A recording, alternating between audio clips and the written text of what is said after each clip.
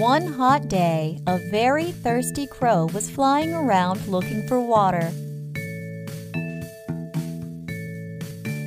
After flying for a long time, he spotted a pot of water.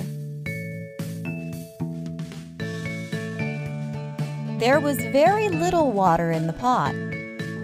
He tried to put his beak inside, but couldn't reach the water. He had an idea. He saw many pebbles on the ground. He picked up pebbles one by one and started dropping them in the pot.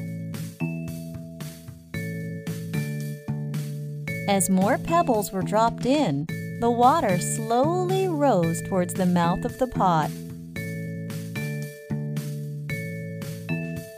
The crow drank the water and quenched his thirst. After drinking the water, he flew away happily to his home. Moral of the story: where there is a will, there is a way.